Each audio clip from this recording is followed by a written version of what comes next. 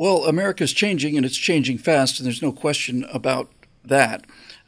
There are bigger issues about, is this change that we want? Who's bringing on this change and all the rest of it?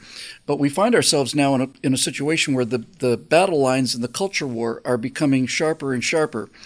And I think it's important to know which side you're on. I wish I didn't have to call it that way. It'd be nice to not have to discuss it that way, but it seems crystal clear to me. I'm Bill Whittle with Steve Green and Scott Ott. Gentlemen, the thing that I think is telling is from an article on Independent, probably Steve posted, I guess. But basically, Nikki Haley, who's running for Republican challenger for president in 2024, had something to say about Ron DeSantis and his fight against Disney in Florida. And this is where I think we need to get to where do you stand on the bigger issues? So let me just read the tweet first. I'm quoting from the story here, and it says, hey, Disney, my home state will happily accept your 70,000 plus jobs if you want to leave Florida. We've got great weather, great people, and it's always a great day in South Carolina. SC's not woke, but we're not sanctimonious about it either. Sanctimonious, of course, is Ron DeSanctimonious. So this doesn't just apply to Nikki Haley. It applies to everything else. Disney, Budweiser, Fox News Now, all of these events are showing us that there is an enormous philosophical divide among Americans, a huge and growing philosophical divide among Americans. And I'm just really quite shocked at the kind of the tone deafness of that, Steve. Disney used to be a 6-letter shorthand for wholesomeness for virtually my entire life. When people would not go to Disney movies because they were considered too wholesome, they're too G-rated, they're just, and when Disney turns that sharply and they decide to have a political reaction to this in Florida, this is something that as a conservative I applaud enthusiastically, because it's some fighting back against this endless encroachment. And so for a GOP politician to say, hey, Disney, you want to, with the episode we did on moving Disney World actually got pretty good numbers these days. And it doesn't seem feasible, obviously, number one. So why would she do something like that, do you think? Because to me, this is a no-brainer to me on which side of this Disney fence you want to be on which side of the Bud Light fence you want to be on which side of the Tucker Carlson fence you want to be on. These are clear choices to me. And I don't see how somebody doesn't see that. Frankly. I don't watch Tucker Carlson. I don't watch any of that stuff. I'm too busy, writing and creating my own content. Me too. But I don't have to watch or even approve of Tucker Carlson, although I think he's a funny, sharp, and razor sharp at times guy. But I don't have to be a viewer to go, wow, Fox News really screwed up. And I'll go into a little bit of that in my segment this week. I don't have to disown Disney's brilliant back catalog of entertainment to say, wow, are they screwing up right now? In fact, I'd go a little further. I'd say Disney's real crime here isn't exercising their corporate First Amendment rights on an issue. They can certainly do that. Disney's real crime is what they've done to their own intellectual property. Star Wars is dead. We got 2.5. We got 2 seasons of Mandalorian. Third season's utter crap, and with that, Star Wars, the last good thing of Star Wars is dead. The MCU, it's on life support. Pixar has been on a slow creative decline over the last probably 8 or 10 years. It's not where it used to be. Probably never going to come back. These Disney live action remakes of their own properties, Little Mermaid, are just miserable. And I haven't seen it. I'm not going to watch it. In part because I canceled my Disney Plus subscription a while back. But I've seen the trailers and several clips from the Wendy and Peter Pan movie that is out. Mm-hmm. And there is something about the actors that makes them look like they're on the wrong side of the uncanny valley. Yeah. There's something very strange going on there, and Wendy is a girl boss, super warrior, ninja, Sure. sword fighter, and sure. all of that stuff. So they've wokeified Peter Pan, and one of my favorite stories of all time is Peter Pan. What are you going to do? So this is the real crime that Disney has committed. It's this sullying, this soiling of not just their intellectual property, but a beautiful chunk of American culture. I can still remember very vaguely going to the movies for the very first time. It was 1972. I was 3 years old, and it was a re-release of Mary Poppins. And I saw it on what at the time was the biggest movie theater screen in St. Louis, is at the Esquire Theater. And just, oh, what a time I had. And I've been a movie fan ever since. And Why, let me I'm getting back to Nikki Haley here. Why do you think? Yeah, sorry. Okay. But I needed to set the stage here for what's going wrong. Nikki Haley's crime is failing, I think, to see the big picture. I think she's thinking tactically of, okay, Ron DeSantis has got this. He's got this political capital kind of cornered. He's got the chips on the culture war right now because Donald Trump's been on the wrong side of the Disney thing. So what am I going to do to differentiate myself as a candidate, not as a patriotic American, not as a lover and consumer of American culture, but in this moment, what can I do to differentiate myself from Ron DeSantis? And she's trying this triangulation thing. Oh, I don't approve of Disney, but I'm not all huffy about it. I'm not all sanctimonious about it like Ron DeSantis is. Well, putting the politics aside, which you have to do in this case, putting the politics aside of her stupid move, this pathetic attempt at triangulation, she's not standing up for the stuff that is good in this country. And that's where I don't care what other stand she takes in politics. If you don't stand up for the goodness of American culture, which was, I think, Reagan's secret. He just loved this country inside and out. If you're not going to take a stand to protect what's good about this country, then you have no business even seeking the highest office of the land. Scott, I know you're very sensitive to this divisiveness and this idea of like a culture war and so on. But I think in this case, you can actually apply some real-world military analogies. And I'm thinking of one specifically, and that is virtually every war that's happened has an aggressor.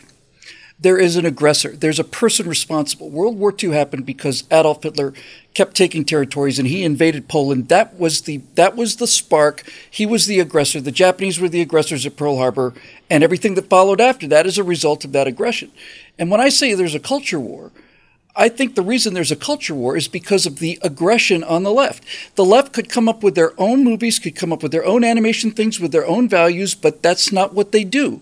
They put their values into existing properties that conservatives find to be wholesome and wonderful, and they are what's the word I'm looking for? They are intruding on our cultural landscape and trying to change it. They're not trying to make their own movies. We wouldn't have any problems if they were making their own movies.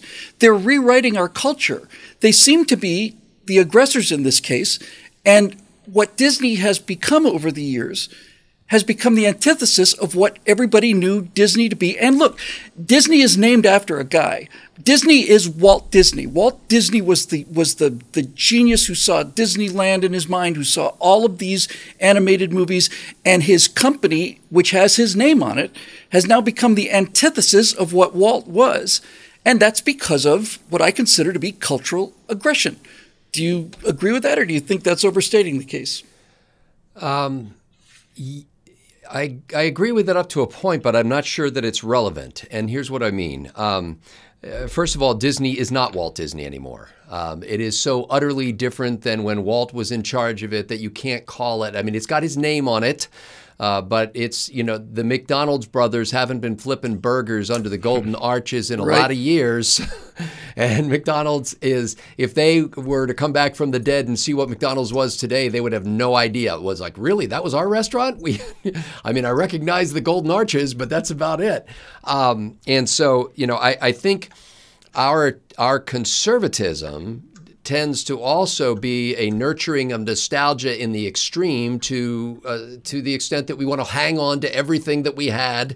Before we went on here, we were talking about Gunsmoke, and it was like, and all three of us are like, yeah, Gunsmoke was great, and stuff like that. But Gunsmoke, if you put it on TV today, would be like, oh, what is this? Some sort of slow-moving soap opera?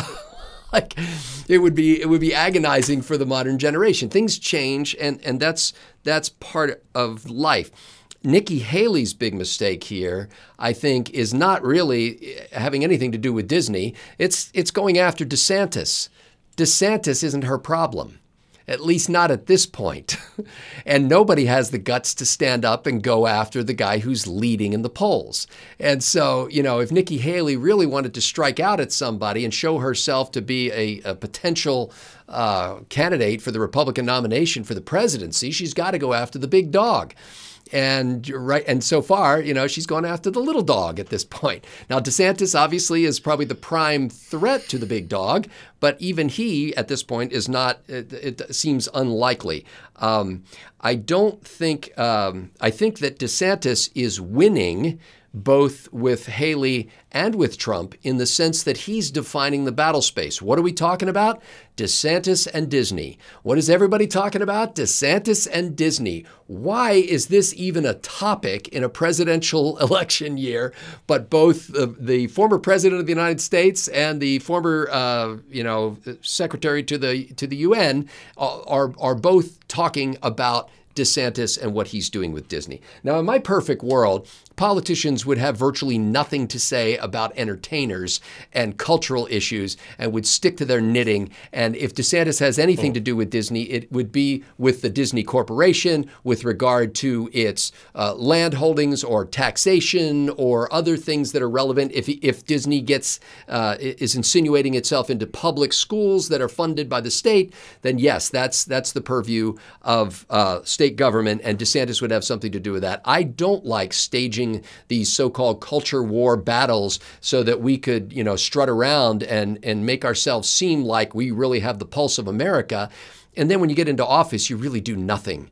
You do nothing about that at all. And that just makes me sad. So, in my perfect world, no commentary about entertainment. Nikki Haley goes after the real leader of the pack. And Ron DeSantis is not able to be effective at defining a battle space in a presidential race as a spat between him and Mickey Mouse. Oh, hang on, Scott. Let me say something real quick. I'm not sure that politicians would have much to say about entertainers if entertainers weren't getting so political. But that's silly for us to take up that battle, though. Like we should. That's a flea. That's a bug that's buzzing around your head. The battle isn't over whether the last Marvel movie sucked or not. The battle is over the woke part that is mutilating prepubescent girls and boys. This is where it becomes political. When it gets to issues of healthcare, when it gets to mental health treatments, yes, when it's stuff like that, then I think the governor's remarks on that or action on that needs to be related to government, needs to be related to the police power of the state or the ability to direct funding.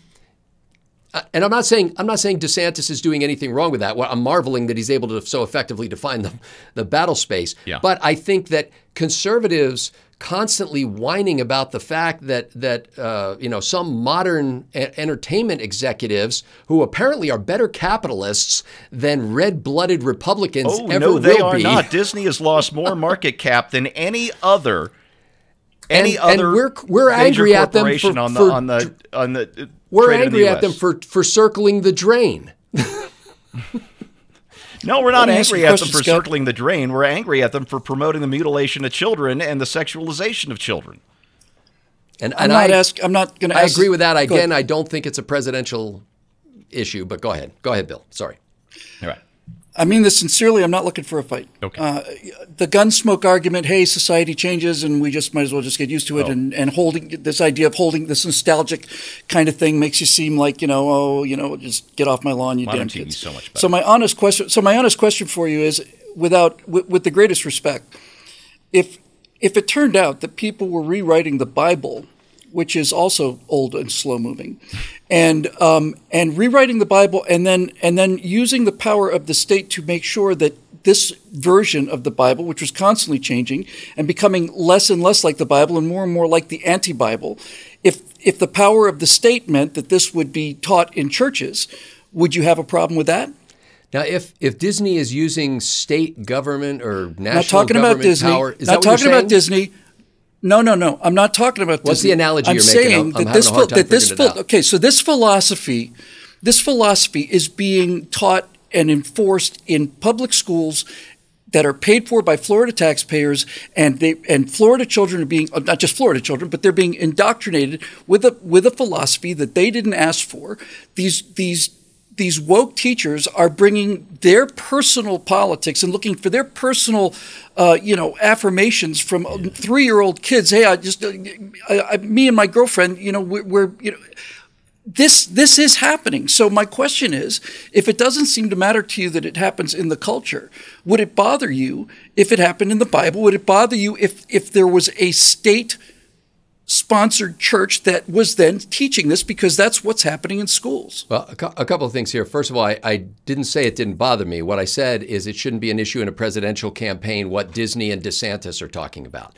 That to me is not an issue of national scope that you run on to get elected, but maybe that's how it is these days. I'm also not saying that we shouldn't make great shows like Gunsmoke anymore. What I'm saying is, if you think that we are lacking in great entertainment, or if somebody's ruined Star Wars, well, make something better than Star Wars, and there's with a lot the of kind great of values stuff out that you want to have in it. Yeah, and there's stuff out there. So I think the mistake we're making is we're upset that Disney got a hold of these properties that we valued and is corrupting them in ways that we don't like, and is injecting social values issues in it that we don't like and stuff like that. And yeah, that's kind of sad. But I don't have any allegiance to those movie franchises or TV franchises. Which is why I asked you. So with the Bible, which is the why answer I asked is, you Bill, if this was happening to the Bible. The answer is, how would you feel about it? that? It has happened to the Bible. It's constantly happening to the Bible. People are continually coming up with new interpretations and new translations of the Bible, and there's always a big debate over it in churches that care anyway, about which translation of the Bible is most faithful to the original text and things like that. Now, these days we don't so much have state-endorsed religion, but in the early days of the founding of this country, we certainly did. The colonies were, you went to the colony. You knew what the religious stand of the colony you lived in was when you lived in it. So no, I don't think the state ought to be involved in the promoting of this. And it's a whole different issue with the schools. You got a much bigger problem there. But frankly, Bill, those same teachers who are coming in and doing that to those students at that local level, wherever that's happening, are beloved by the parents of the children that they're doing it to. And if you ask any parent, they will say, oh, yes, Mrs. So-and-so is the best teacher ever. Oh, my daughter loves her. And that phenomenon of, hey, I hate what's happening in the culture, but I love my congressman, or I love my school teacher. Your view of you can't solve it until you do it at the local level. What's that? Yeah, the temperature in school board meetings would argue against that. I think you're vastly overestimating the widespread nature of the protests in the school board meetings. You can make a lot of noise in a small school board meeting and make it seem like a big dang deal, but the vast majority of parents don't show up. And I sat on school boards and I covered school boards for years. I know what that kind of setting is like. And frankly, I was a rabble-rouser who once stirred up a crowd of about 600 people to show up at a school board meeting over something. Awesome. So I know what that's like. But the reality is most parents do not show up at school board meetings. Most parents don't stand up and speak out. And most parents love their kid's teacher and think he or she is doing a great job and don't really see the connection between what they see talked about in the punditry or on the news and what's actually happening in their school district. They think, oh, well, that must be happening somewhere else. And so if you're going to make a difference in that respect, you need to be active in the local districts. You need to get people on school boards who will make a difference and who will have a bigger voice in the curriculum. And you need to wrench the curriculum out of the hands of the federal or state governments and not be taking the money from those federal and state governments and then therefore have to dance to their tune. I would. I'm going to take one more. I'm going to take one more swing at this, just because I think this is because I think this is really important. The kind of people that are working for Disney, the people who they are advocating and so on. It's not uncommon to hear some of these trans activists or gay rights activists saying that God is gay. Would you have a problem with that being taught as in a church that God was gay? We're not talking about nuances of definitions now. We're not talking about translations. No, I would clearly not be part of a church like that. So yeah, would that be a problem for me? Yes, in the sense that I'm not going to show up there.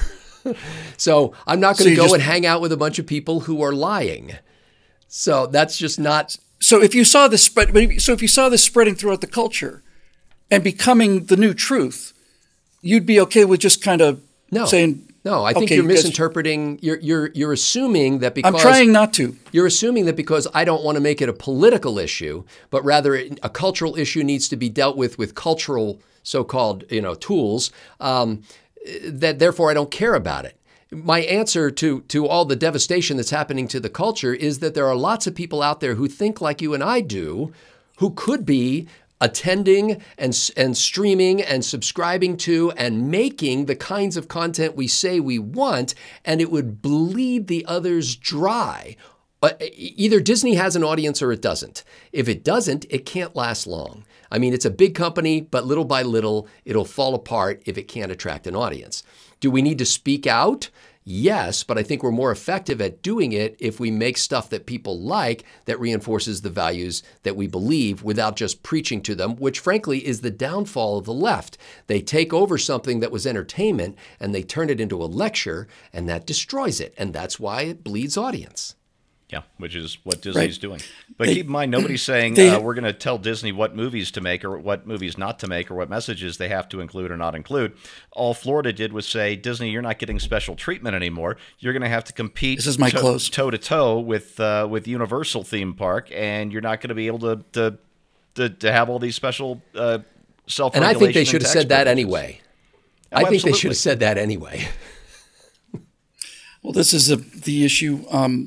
DeSantis is being accused of using lawfare against Disney and using the power of the state to intrude upon a private business. But that's to ignore the elephant in the center of the room, if you'll pardon the expression, or the rhino in the center of the room. Anyway, that's to ignore the fact that what DeSantis did was he revoked an extraordinarily unusual special privilege that Disney has been benefiting from since the late 1960s. He simply said, if you're going to go to war with the values that most Floridians have, then you can no longer expect us to continue to extend this courtesy to you because of your wholesomeness. Now, Reedy Creek happened because Reedy Creek was swamp. Orlando was a hitching post. I remember it before Disney World moved in. Disney made Orlando into the #1 tourist destination in the world, brought in billions and billions of dollars. You can make a strong case that Reedy Creek was worth the cost of it. But this idea that we don't have a chance or we don't have any right to push back against the people that are promoting these ideologies that we find to be repugnant. All we're doing in this particular case is we're doing something kind of like a don't buy Bud Light thing. Hey, Disney, you know what? Here's the thing. If you really want to be that antagonistic about things, you really want to be that activistic about things, that's fine. We're going to withdraw this courtesy that we have extended you now for the last, God knows, 60 years or more, 70. And why would you expect any different? I think this is a clear culture war, and I think these three examples of Walt Disney, Bud Light, and now Fox News are very, very, very clear. And I think the thing about DeSantis is that DeSantis is a person with some actual power who's doing something to at least try to hold the line. I personally find that to be encouraging. I think a lot of people in this country do. And when you basically say, as Nikki Haley did, hey, Disney, Florida's not for you. Essentially, what she's saying is the governor of Florida is overreacting. Come here to my Republican state and bring your 70,000 jobs with you.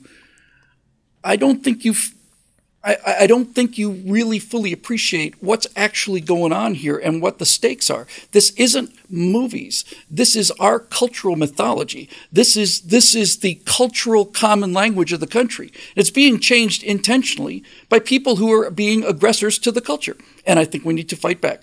And I think if we don't, we're going to have the same result as everybody who's ever not fought back before, which is you don't have a culture anymore. Now you've got their culture. You had a chance to defend your own, but you didn't. So too bad for you.